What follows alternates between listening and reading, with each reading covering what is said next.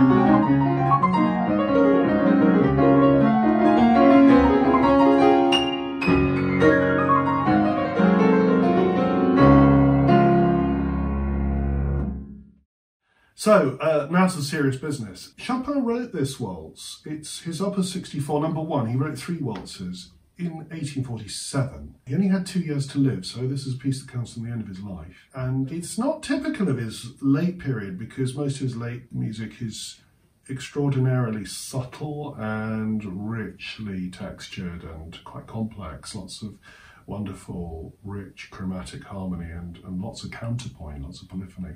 This isn't any of those things really, although of course it is, as all Chopin is, marvellously elegant and melodic and magnificently composed for piano. But texturally it's quite simple. It's just a right-hand melody with a simple waltz accompaniment. Theoretically that's really what it is.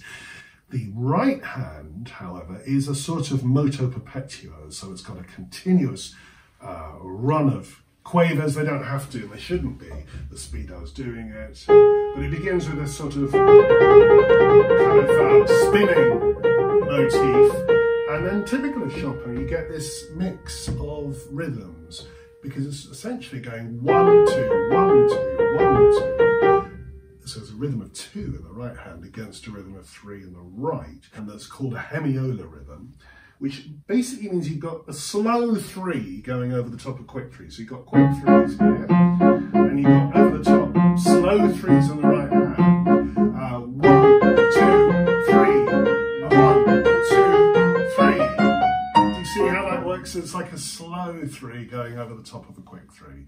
And this is a feature, I suppose, of the Viennese waltz too. The Strauss father and son combo, the famous Viennese Strausses, always composed in hemiola rhythms in their waltzes, because hemiolas give waltzes loads more excitement, rhythmically speaking.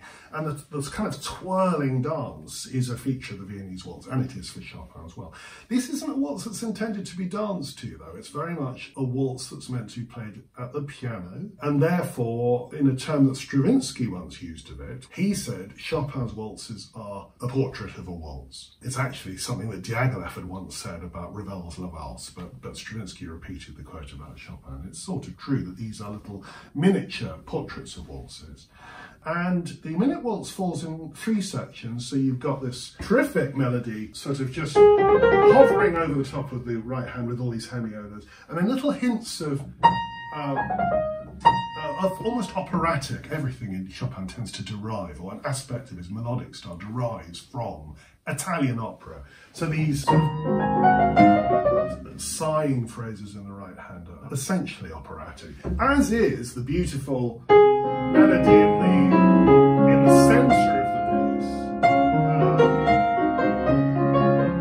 piece. It feels as if it comes out of an opera by Donizetti or something. These are the hallmarks of the popular side of Chopin's style. So I just reached down off the piano this book called Chopin, Pianist and Teacher, fascinating book, which has lots of accounts of Chopin's playing. And there's one account here of him playing this piece in 1848 in his last concert in Paris. Someone's written, Chopin would compress the first 4 bars almost into 2 bars. A lot of people complain, very few on this channel, but there are a few complaints occasionally about tempo and tempo modifications and so on. But I suspect that I've never done anything as free as Chopin's playing was.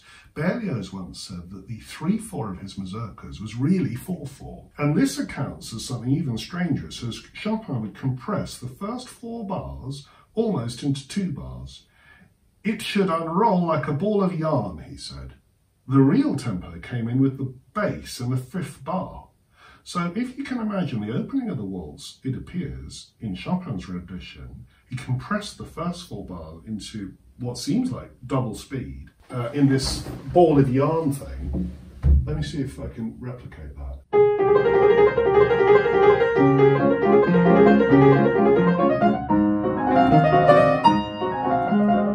That is strange, isn't it? But the quirks of genius.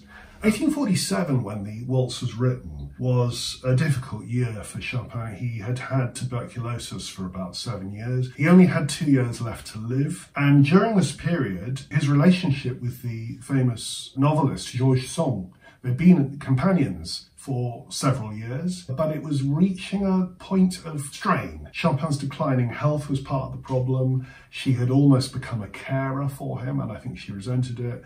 And he was a difficult guy to live with. He was morose and inclined to be snappy and difficult, unpredictable, difficult guy, typical genius. And she was a genius too. So there was a bit of a conflict between them. So 1847 was the year, and Georges Sand wrote this extraordinary book called Lucrezia Floriani, in which the 2 protagonists are the same age and the same character as Chopin herself. In other words, it's a very, very thinly veiled portrait of their relationship. And it's not a very happy relationship.